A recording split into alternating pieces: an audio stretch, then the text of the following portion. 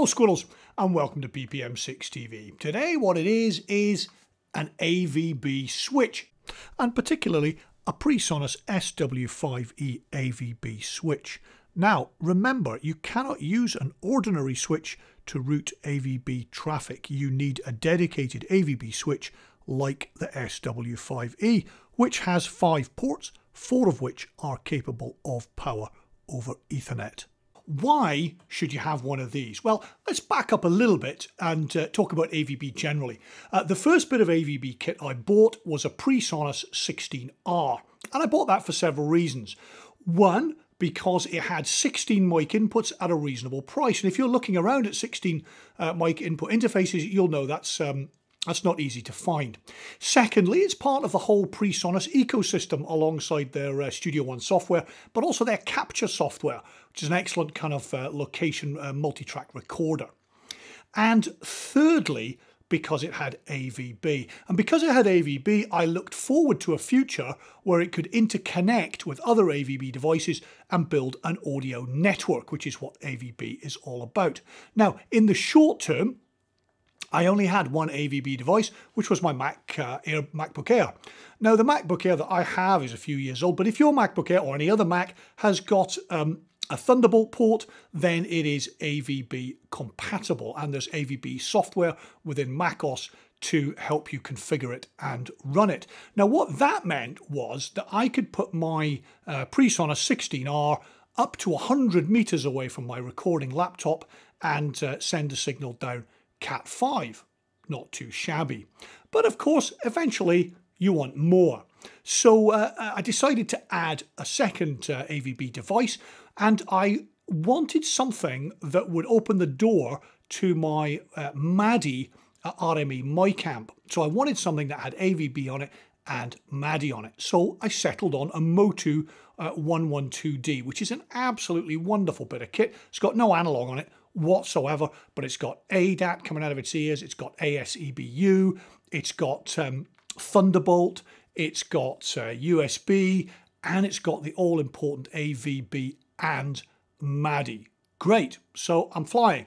Well, I'm flying-ish because, of course, with 2 devices, AVB works fine. You plug one end into one, you unplug the other one into the other, and that's it. Would you call that a network? I don't know, but it's 2 devices.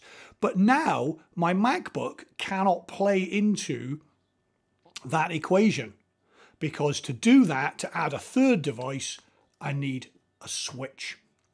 And the other thing I needed, although I didn't know it then, was a bit more knowledge about AVB. I don't confess to be anything other than a rank amateur, so please don't consider me anything other than that. But AVB is not as simple as it sounds. MADI, in my experience, relatively straightforward. You plug it in and the stuff at that end appears at that end. Because MADI isn't a network, although there's lots of routing stuff now available.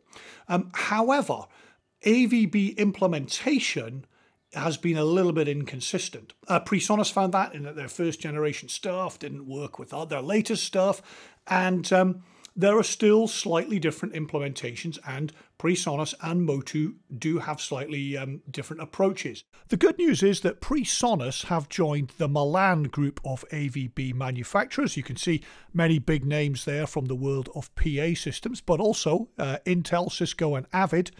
This group of AVB manufacturers are working together to ensure that all our AVB gear works together seamlessly. Now, no doubt about it, Presonus are charging into AVB intercompatibility. They're really up in their game on all things AVB. And if I can recommend you Beers with the Beard, which is a YouTube channel, you can tune in there and get some top quality Presonus information about AVB for free, and a good look at a great big ZZ Top beard while you're there. Now, they very kindly have sent me this because I was dabbling my toes in the intercompatibility between MOTU and Presonus. Presonus have kindly sent me a switch. So let's just talk about the switch. Now, what the switch does was enable you to connect multiple AVB devices together and to route the AVB streams between them. Now, the switch is, in one sense, just like any other switch. You can plug it into your home network or any IP network, and it behaves itself completely. And obviously, when you do that, you can assign it an IP address, or it'll be automatically assigned one over DHCP, and then you can log into it and have a look and see what's inside. And inside, to be honest, there's not a lot to see, just some network information and the chance to update your IP and load some new firmware. But now would be a good point to emphasize that if you want to run an AVB network, you need an AVB capable switch. You can't just go into Best Buy and buy a standard switch off the shelf and hope that it'll work. It needs to have the firmware that supports the AVB functionality, and that's why you need specialist products like the SW5E. I think the SW5E is notable for several different reasons. And let's just talk about the physicality. This thing is a beast. I mean, Presonus say it may be the toughest bit of kit they've ever made. I wouldn't doubt that. It really, in the hand, it feels like a very, very expensive bit of kit and a very rugged bit of kit, because this is a rock and roll switch. This is meant to go on the road and take the knocks in flight cases and on stage wherever you are. It's not like your standard switch that you would install at home and put in a cupboard, or even an office, put in a cupboard and treat with kid gloves. It hasn't got a wall wart power supply. It's got a decent IEC input lead, which is fantastic. It also supports EtherCon, which are the Ethernet connectors inside an XLR shell for extra rugged ability. And you'll know from experience that a lot of pro gear provides EtherCon connectivity to protect the endpoints of your Ethernet cable. And the SW5E also provides 4 ports with PoE, Power over Ethernet. And the reason that's good news is that Presonus have released the EarMix 16M, which is an AVB networked personal monitor mixer, which allows you to mix 16 down to 2 for monitor purposes. And using the SW5E, you don't need to provide power to your EarMix. It comes down the Ethernet cable. How neat is that? One connection into here and you are away. Now, one of the glories of an AVB network is you don't actually need a router. The whole AVB system works on MAC addresses. It's a level 2 system. So every AVB device that you plug in here will tell the switch who it is and where it is, and the switch will be able to route traffic between the devices without them necessarily having an IP address. So you can put a router in the system, obviously at the top level if you want to log in, but actually if you're on the road you may not want to do that. You may just want to hang some AVB devices off it and get going.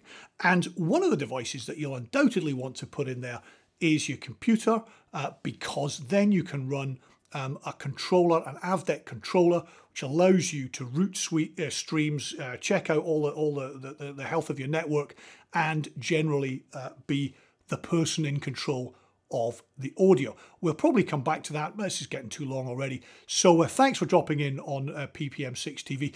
Do check out AVB. It's a great system and deserves more love.